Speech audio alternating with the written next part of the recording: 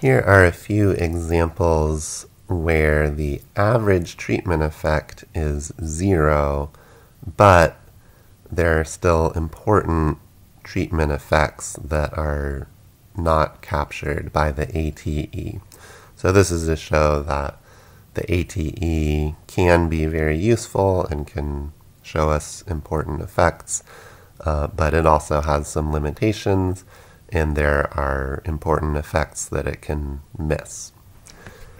So in the first example, imagine there's some professional skills program for workers, and it's very helpful for some workers, but it's not helpful for others, and actually sort of takes away from their other things they could be doing, so that actually the effect is either positive $3 an hour on their wage or potentially negative $3 an hour on their wage, and there's just a 1/2 probability of each outcome.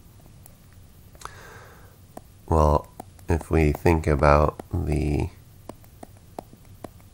ATE, so the mean of the treatment effects here, we said half of people get the positive 3, and the other half of people get a negative 3. So if we plug those into the expected value formula, we can see that positive 3 and negative 3 will just cancel out. So our average treatment effect is 0. But this is sort of misleading because actually there is no individual in the population who has a 0 effect. Everybody has a big effect of $3 an hour. It's just half of them it's positive and half of them it's negative. So that's the first example. And the second example, and again, these are simplified a bit just to make the numbers easier, but the sort of underlying concepts can be actually found in the real world. So for the second example, imagine we have a value of 3 for our untreated potential outcome.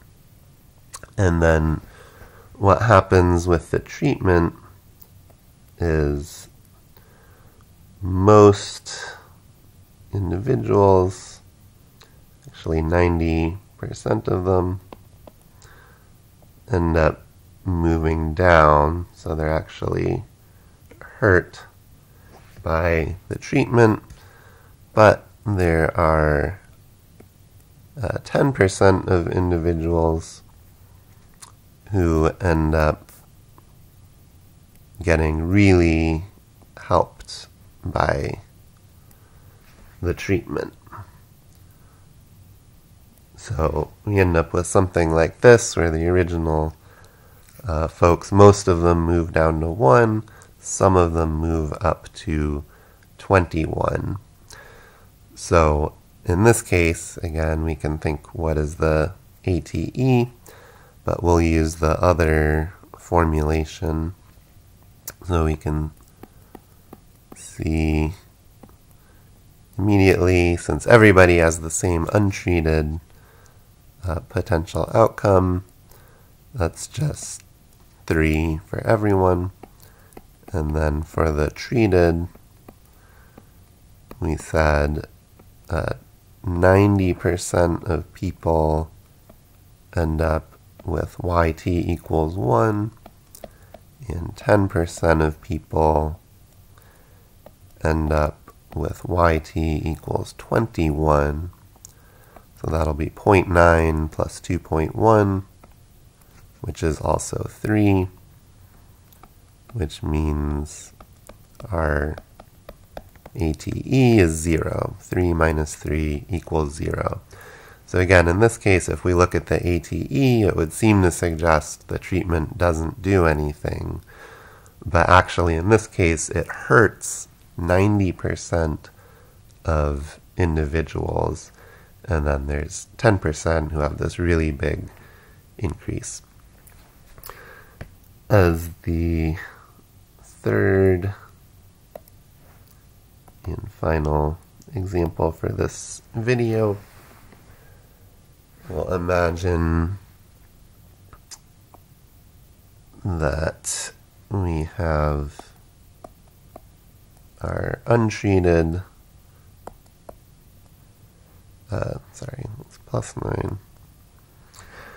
Our untreated potential outcomes are either -9 or +9, each with 1/2 probability.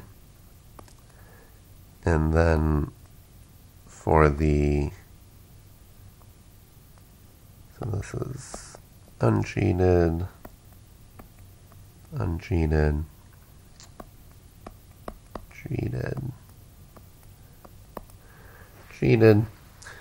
And in this case, what the treatment does is it moves the distribution in like that. So instead of -9, +9, now it's -2 and +2. So we can see, again, if we take the mean treated outcome, it's averaging, and we said there's 1/2 probability for each value in each case. So we'll get 1/2 times -2 plus 1/2 times +2, which is 0. And similarly, for the untreated outcomes, we just had -9 and +9. So that's also 0. So again, our ATE is the difference of those mean potential outcomes, which is 0 minus 0, which is definitely 0. So again, in this third example, the ATE is 0, suggests there's no effect, but there actually is this very important compression effect where the untreated distribution is a lot more spread out, -9, +9, and the treated distribution is much more compressed, -2, +2. Again, not saying if that's good or bad, might depend on the empirical setting, but clearly there is an important effect that's happening that's not captured by the ATE.